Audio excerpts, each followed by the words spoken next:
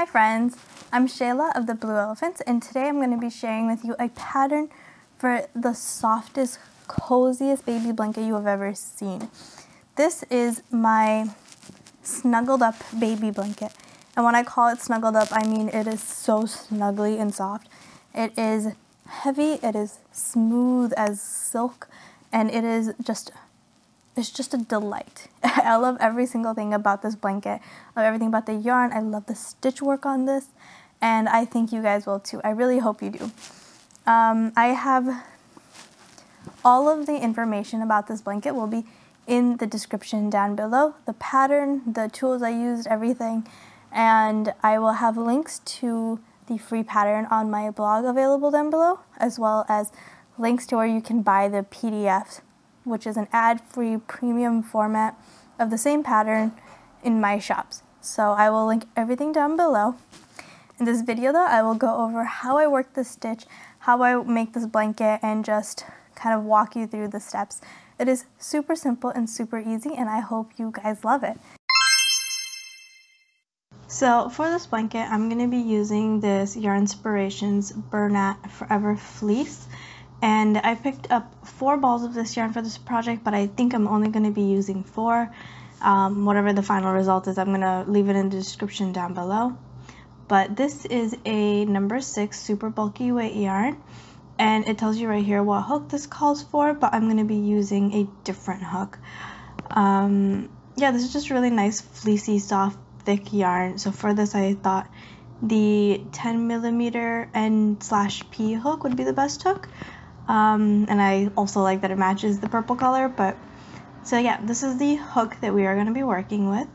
Okay, so we're going to take our hook and start with a slip knot, just like that. Insert your hook into the knot, and we're going to start with a chain of 81 chains. You can do any odd number that you want for this blanket, but for the size that I want my blanket to be, I'm going to start with 81. So I'm just going to go ahead and work 81 chains.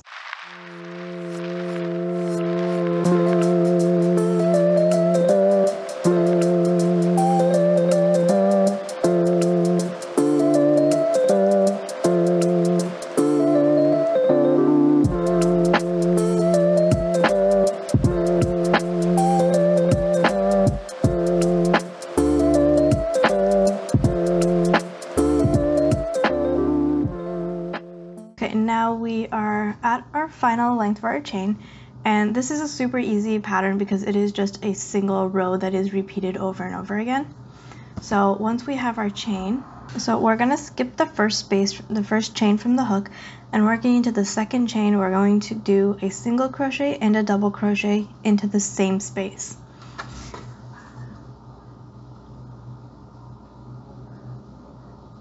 Then we're going to skip the next chain, and into the chain after, we're going to repeat that, just a single crochet and a double crochet into the second space.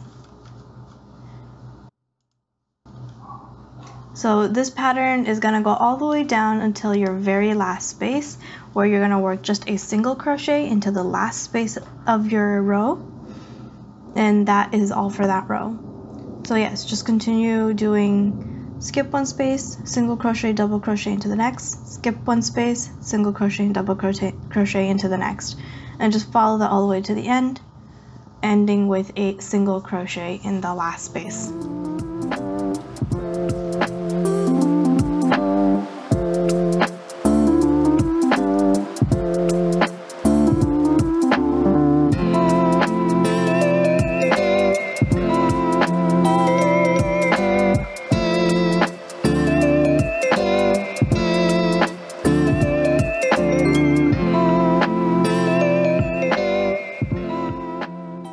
Okay, now here we are at the end of the row. This is what it looks like so far. And all that's left to do is work a single crochet into our last space right here. So we're just gonna insert our hook and work a single crochet as normal.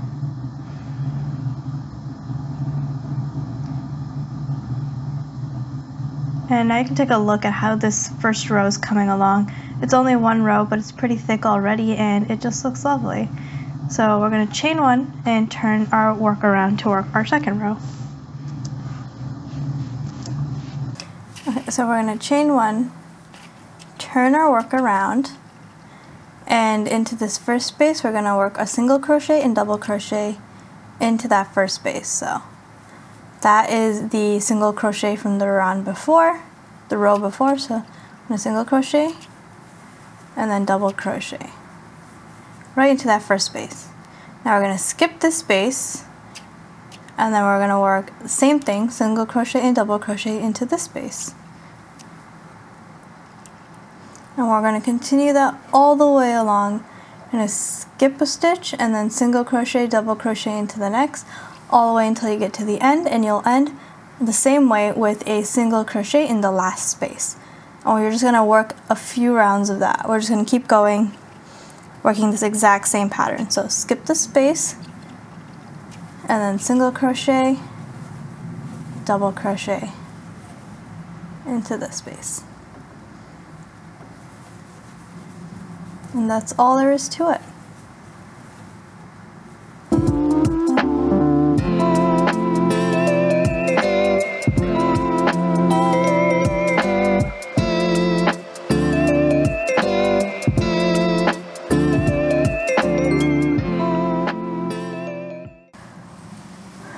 As you're working, you're going to need to attach some new yarn. So right now, here is where my blanket is at.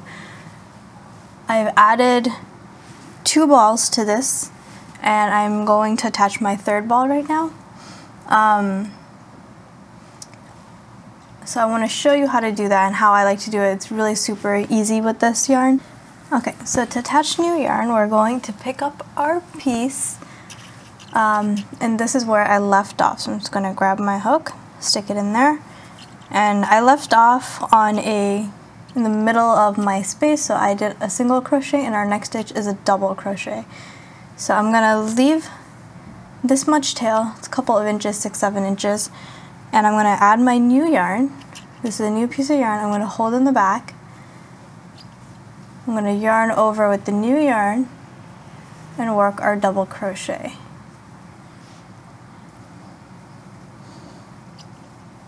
Make sure to hold the first yarn and the second yarn's tails together. Finish our stitch. Now I'm going to skip the next space, and into our space here, I'm just going to continue working like normal. So I'm going to single crochet and double crochet. And then we're going to single crochet and double crochet. And you'll notice here, I have my tails just hanging out right here. You can just leave these hanging for the moment, and then when we're done with the full blanket, we'll come back and weave all of these in. And they'll pretty much just go through the back of the stitches between these loops a few times so that they're secure. And then we will have a clean finished blanket. So I'm going to work this blanket until it's the length that I want, and then I will come back and show you how to finish it off with a nice border.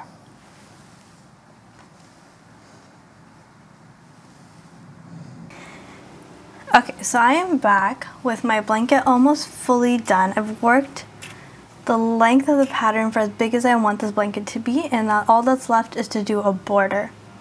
Because this is a heavy yarn and the blanket is already pretty heavy and it has a really nice stitch pattern throughout the blanket, I'm going to keep this border super simple, and I'm just going to do a round of a single crochet all around, but I'm going to show you how I get the corners to be pointy.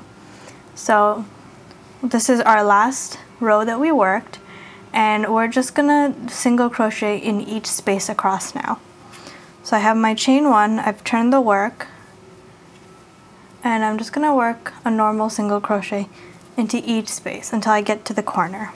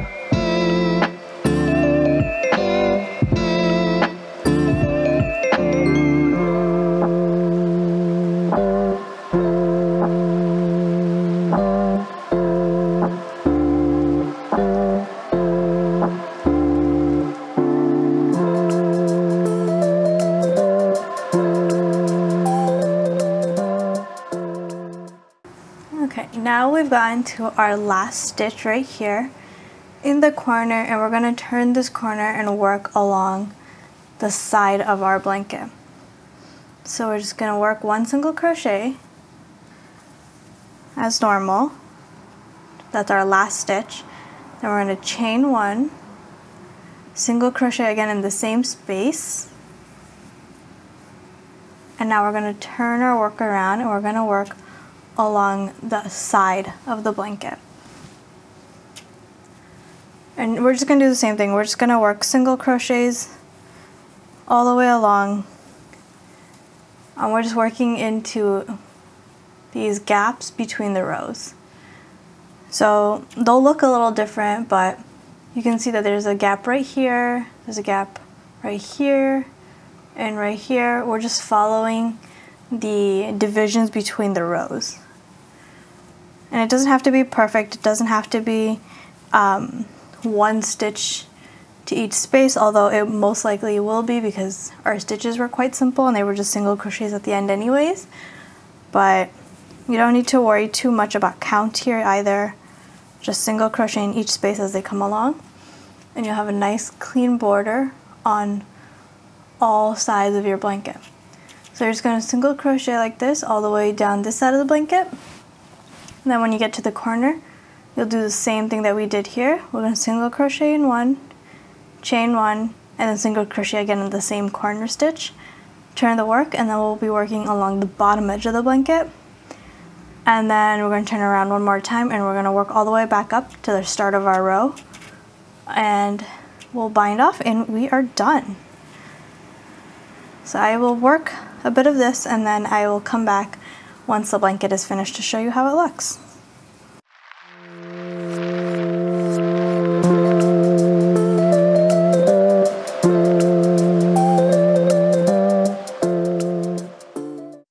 And here is the finished blanket. This baby blanket was super fun to make. It only took really about a week to make, and it only used 4 balls of yarn. You can spread that out over more time if you want, or you can work it all in one go or over a weekend if you want to make it faster, but it really depends on you. This blanket was super easy, and I love the way that it turned out. I love how it looks, and I love how it weighs just the right amount, and I love this yarn. I'll definitely be using this for more patterns soon, so stay tuned for more patterns. So stay tuned for that. Thanks so much for watching. Bye.